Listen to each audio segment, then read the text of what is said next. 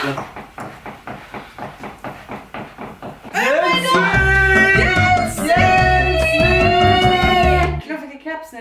det var ikke så digg. Oh my god! Hello, babes! Da har jeg lyst til å si I'm back, bitches! Men mine bitches er ikke bitches. Nei.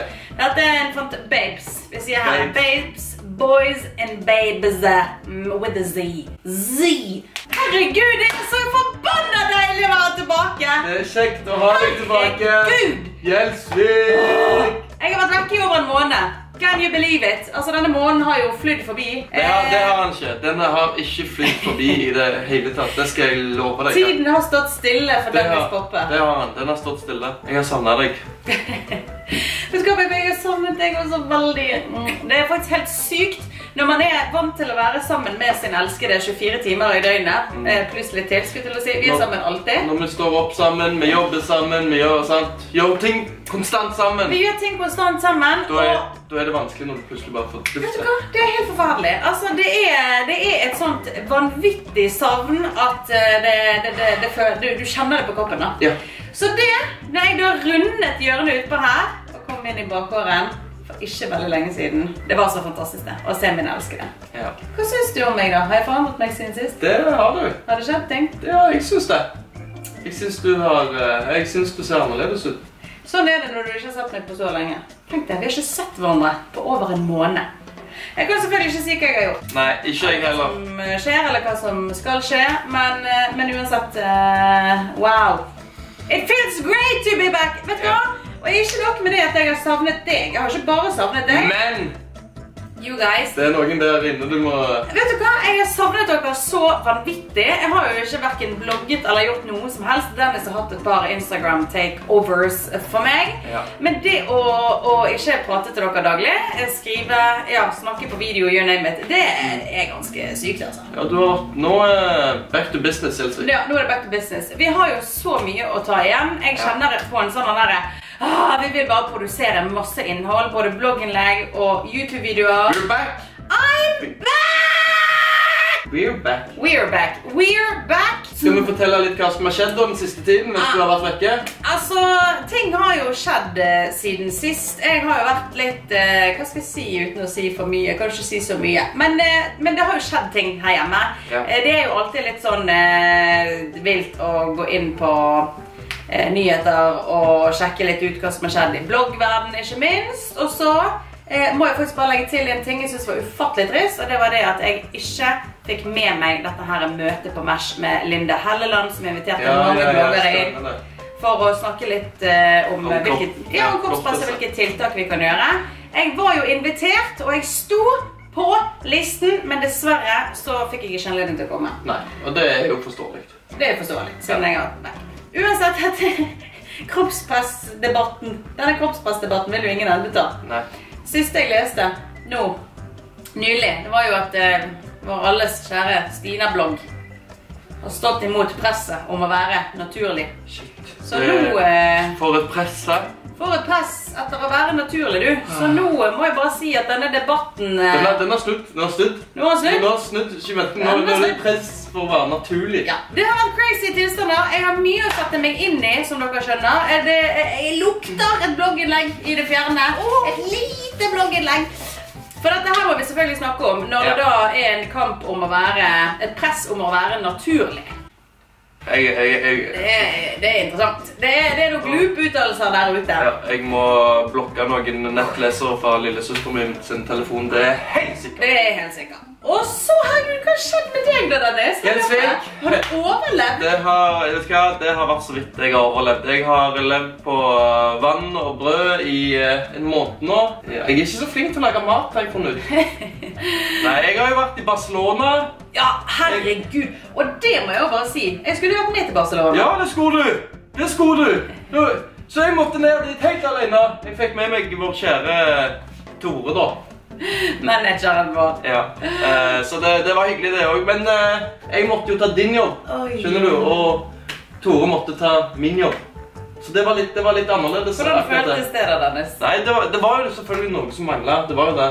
Det var ikke... Og så i hvert fall når jeg måtte være der en hel dag alene. For at Tore måtte hjem på søndagen. Jeg trodde jeg skulle hjem på søndagen, så jeg sto opp 7 om morgenen for kommer meg til flyplassen, og så sier jo resepsjonen at rommet betalt til I morgen. Og da begynner jo jeg å, ok, flyet mitt da, hva skjer med det? Sjekker flyet, det går heller ikke før I morgen.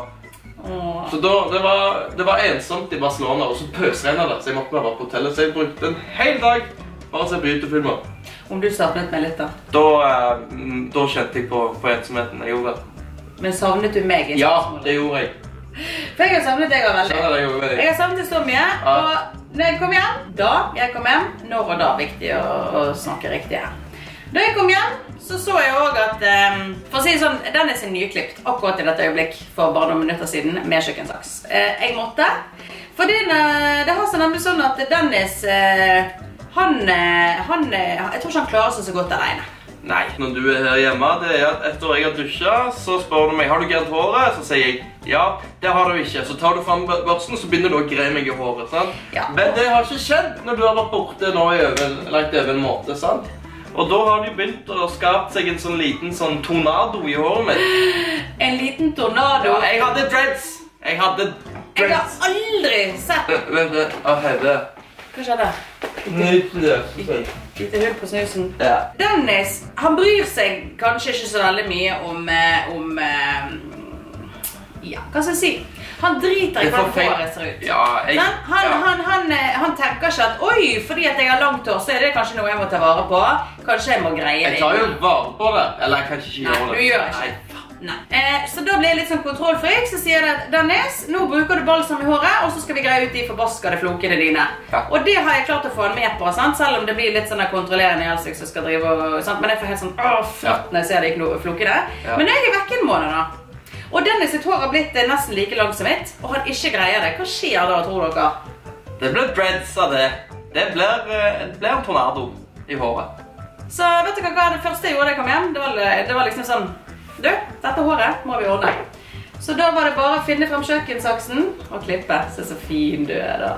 Du har klippet det, hallo! Ja, men vet du hva? Det var så mange dreads. Jeg har aldri sett håret ditt så ille før I hele mitt liv. Ikke jeg heller. Jeg hadde kompiser på besøk som lo av meg og tatt bilder eller sånt. Det var så sykt. Det sier jo litt. Det sier jo litt om hvor ille det var. Jeg hadde sett for meg at jeg skulle få noen masse dreads og sånn en gang. Ja, men nå skal du gjøre det skikkelig. Du kan ikke bare ha dreads som begynner her nede. Jo, men det går jo oppover. Så men dere skjønner hvordan det har gått med den jeg sa hjemme, det har ikke gått så bra. Nei, det har gått bra, men det er ikke alt som har gått like greit. Herregud, uansett, det altså så deilig å være tilbake. Så nå må jeg bare egentlig samle trådene. Jeg har så mye mail å gå gjennom, jeg har så mye jobb jeg må ta igjen. Ja. Og så må vi på en måte bare lage en liten plan for hvordan vi skal bare skape bra innhold. For jeg har så lyst til å dele så mye, egentlig aller helst bare I dag. Men for at det ikke skal bli sånn overeksponering. Kjenner du jeg veldig giret? Ja, du det. Uansett, folkens, I'm back! She's back! I'm back! You're back! Everyone's back! You fucking wank! Wanka! Alle tilbake. Det fantastisk deilig. Jeg håper dere synes det litt kjekt å gjøre litt sånn bergenser. Bergenser. Ja. Og så kan vi si en ting. I morgen så jo det, altså det Pride hele uken. Fantastisk. Jeg elsker Pride livet. Det kult. I morgen det parade. Vi skal selvfølgelig ned I sentrum og drive og suse rundt der nede. Håper jeg ser dere. Da skal du få en klem. Da det klem å få. Så nå gjelder det å finne frem de regnbuefargete klærne og bare step up the game. Den fin da. Den faktisk fin, men jeg tror du kan gjøre deg enda mer med noe fjær og boer og greier på noe. Ja, ok. Ja. Uansett, folkens, det så deilig å være tilbake. Vi snakkes masse fremover. Dette her på en måte bare... Dette her, ja. Nå ser dere mye av oss fremover. Ja, nå blir det mye av oss fremover. Så nå må jeg må bare... Hvordan går det her hjemme, liksom? Hvordan går det her hjemme, da, Dennis? Nei, jeg vet hva... Har du sett plantene ute? Ja. Jeg har vannet plantene ute! Han har vannet plantene! Plantene, Gjelsvik! Jeg har vannet plantene. Jeg vet det. Og det var faktisk det siste jeg sa da jeg dro fra deg. Ja, pass på plantene. Pass på plantene. Så jeg har vannet de. Og så har det har jo vært... Full sommer. Full sommer, eller hva? Så de har trengt vann. Så jeg har vært på jobb. Det fantastisk. Deilig å være tilbake, folkens. Ja. Vi snakkes veldig snart igjen. Leave a comment, a like, si hallo, som jeg vet at dere der fremdeles. Yes. Ok, alle sammen. Og så ses vi. Takk for at dere så på denne YouTube-filmen. Vi snakkes ganske snart. Ha det godt. Cheers. Ha det godt. Ha det. Heia.